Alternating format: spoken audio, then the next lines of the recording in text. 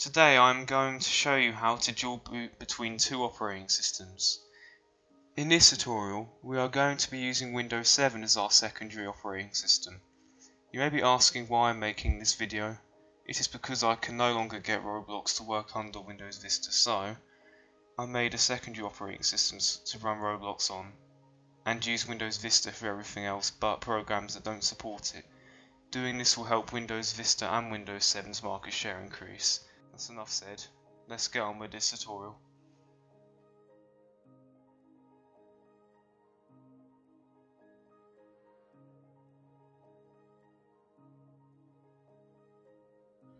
Okay, for those of you who do not have a Windows 7 installation disk, I'm going to show you how to create a bootable USB drive. The storage size must be at least 4 GB. Otherwise, the ISO will not be able to fit on the USB drive. If you have important data on the USB drive, I highly recommend that you back up the data before starting the process.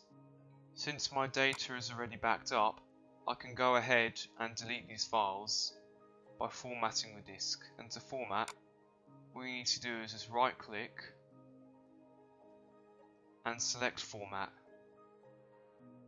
Also, which will save you a lot of time, is checking the quick format option. After that you just simply click start, then click OK. Since you've already backed up your data, you can just go ahead and click yes. Now just sit back and relax and wait for, well, the USB disk drive to be formatted. Well then, there we are, the disk is formatted. It's as simple and easy as that. So now what you need is a program called Rufus. I'll provide the link of the program in the description. So what it does is that it automatically searches for a USB drive and allows you to burn an ISO to it. So what you do is that you select the little button with a disk on it,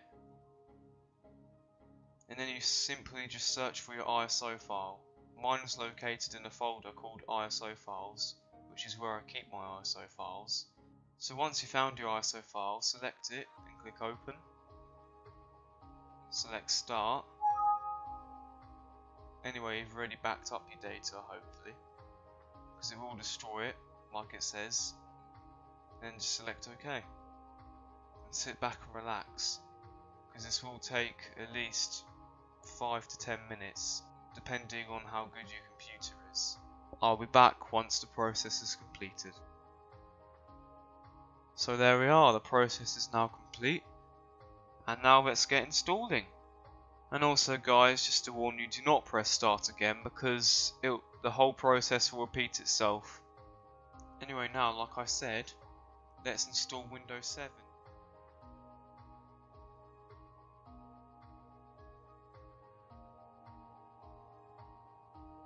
Okay, so first things first, we want to go to the control panel. So what we want to do is go to start and select control panel. Now you need to click on system and maintenance, scroll down and select create and format hard disk partitions. Click continue.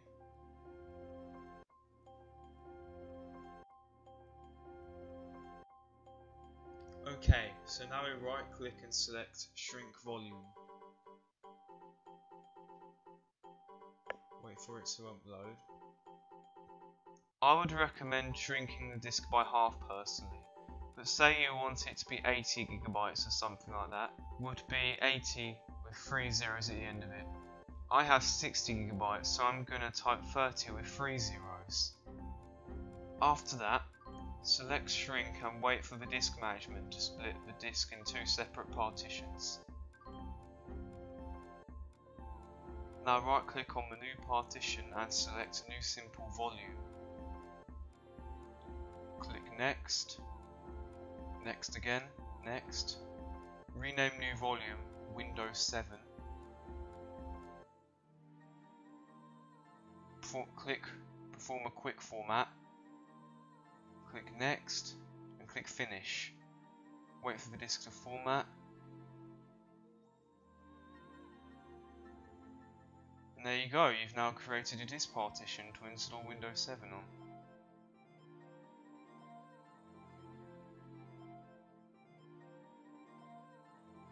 Okay, all we need to do now is press start, click computer, and select the bootable disk drive you've just created.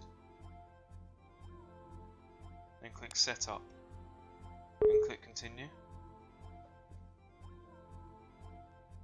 Click install now.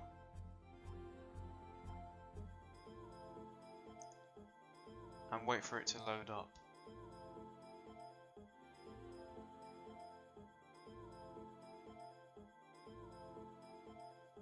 Okay, personally I would select to go online and get the latest updates for this installation.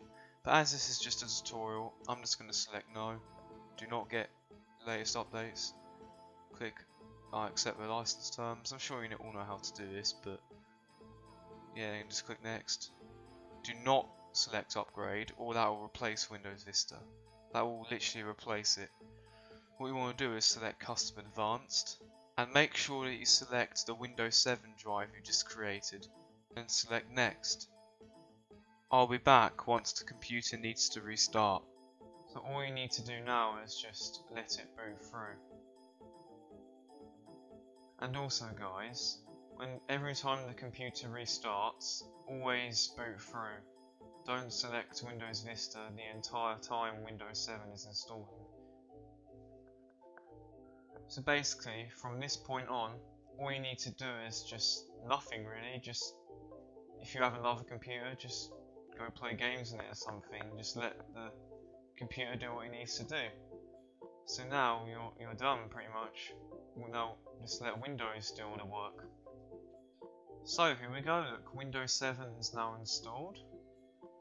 So now all we've got to do is just select a country or region, which is where you live. I live in the UK, so I'll select it to match my details. Then you select next. Then you type the username you want. I'm going to type Windows 7 since I'm using Windows 7. Then again you hit next. You can type a password if you like, but I'm not going to. And if you're not going to, just click next. Since this is an example and a tutorial, I'm not going to type my product key. If you do have a product key, I recommend you type it in now, or you could just do it later, it's up to you. Select use recommended settings. Select your time zone. Once you've done that, select next. I have a home network, so I'm going to select home network. And then Windows 7 should apply the settings, and then it should boot up afterwards.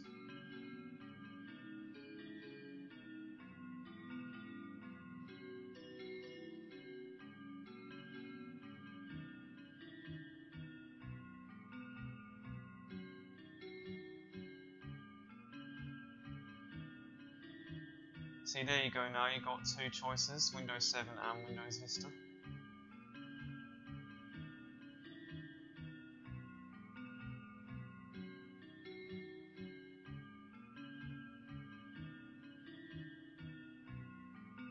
Then once you boot up, afterwards it should say set up as preparing your computer for first use. And afterwards it should show the logon screen, and it should say preparing your desktop.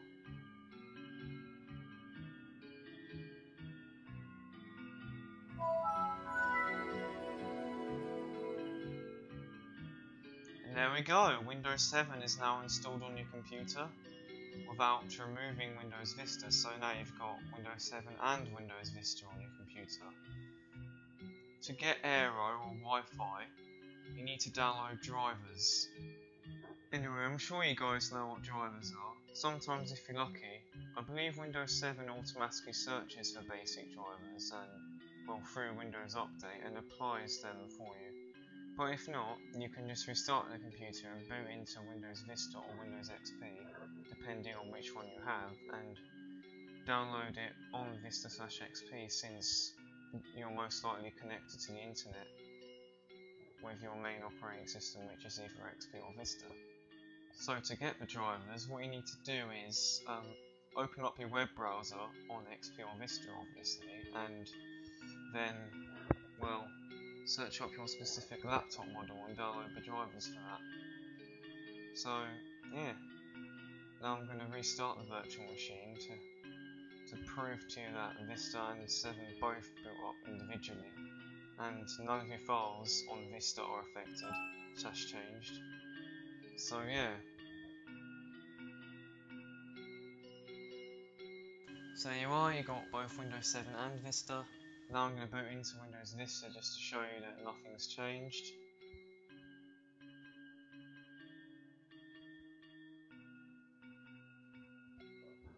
Should boot up just fine.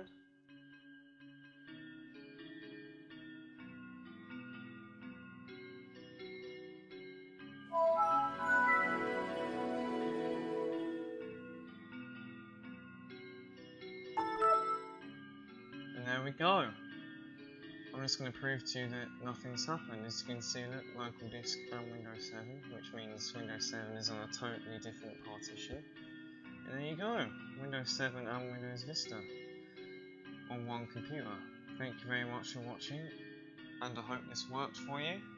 So, give it a thumbs up, subscribe if you haven't already, and if you didn't like the video, you know what to do. So, yeah, thank you very much, and I'll see you soon.